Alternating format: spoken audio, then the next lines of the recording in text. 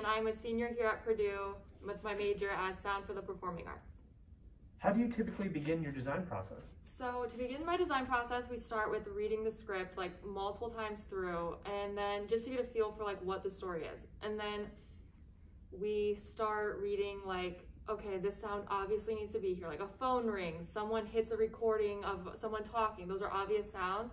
And so we go in, I go in and I just write in what those cues will be. And then as that progresses, then scene change music, underscoring, and all of that. What is something that you wish more people understood about sound design? Sound design isn't just pulling a sound and like, it has to be of the time. It has to be, it has to be coherent. It also has to be like the same coloring. It has to be from the same show. You can't have like violins in a show where there's no violins anywhere else. So it really has to be like coherent, I guess. What music genre inspired your designs for In the Blood?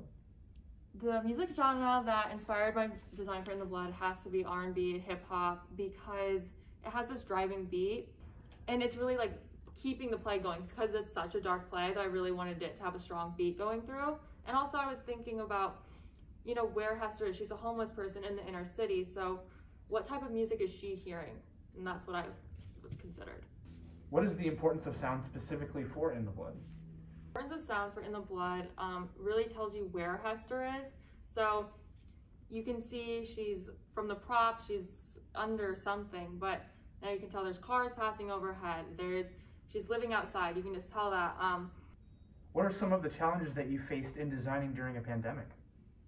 Yeah, some of the challenges I faced was definitely just keeping, I was over a year that I was working on this show, and it's just like, okay, does this still make sense? I'm pulling this cue, 3 months later, does that still make sense? Is it still coherent with the rest of it? That was an issue, but other than that, it was nice to actually really understand the show as it was. I didn't feel rushed for a deadline or anything. Aside from the pandemic, what has been unique about working on this production?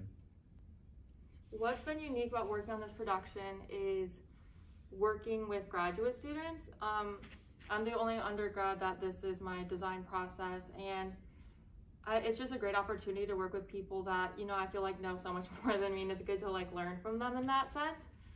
And yeah, I feel like that was a really unique opportunity, and to work with two directors that aren't from Purdue. What has been an impactful discovery while designing for In the Blood? An impactful discovery from In the Blood is just how I view people. I feel like this show really challenged me to not be so judgmental of people, because I'm always like, I go downtown Chicago, you see these homeless people, and it's like, oh, like they must be, I don't know, but like, are they drug addicts? Are they scheming me? What's going on? And to see there's this raw that, are we the ones keeping you down? That really opened my eyes, I think. How does the sound evolve as the story progresses?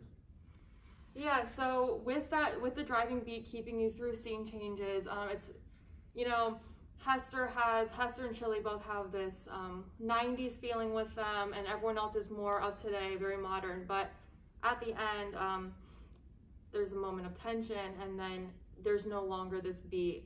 Hester doesn't have that driving force in her life anymore. What is something that you hope audiences feel or experience as they listen to the music and In the Blood? I really hope audiences feel the sense of Hester being a little bit behind the times, because the difference between her and the other people. With the Reverend, I made a nod at his profession with his profession with his confession, with a choir in the background, and so I really hope people could understand this, like, oh, just little nods to the relationships. Thank you.